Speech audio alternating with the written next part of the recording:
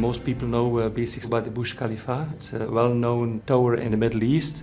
We are also working on the future important projects like the tower in Morocco. Other beautiful projects are the Sheikh Zayed Mosque, or here closer by Brussels. We were there when we had to do the restoration of the Atonium. That's the beauty of BESIX, is that the list is quite long.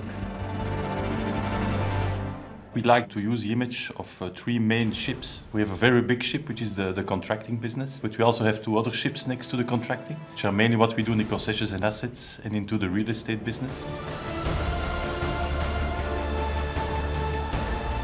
BESIX Group has grown very strongly. We had a turnover in 2011 from 1.7 billion, and now in 2019 we will go to 3.4. So it's a doubling of the turnover. The group has been growing quite impressively in the various areas. What we try to do now as one of the strategic drivers is to find a more synergized way of working. We are working a little bit more in silos today. When we can bring all those financial flows together in a group overview, we can have the advantage also in our negotiations to the suppliers. And that is one of the main goals we wanted to put in place together with PwC. The values between both groups are matching, so we have a lot of co-creation with them.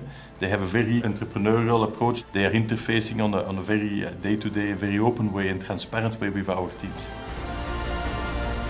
We feel that the DNA of PwC is the same, and when you are bringing people together who have the same no-nonsense way of working, it gives a very good feeling.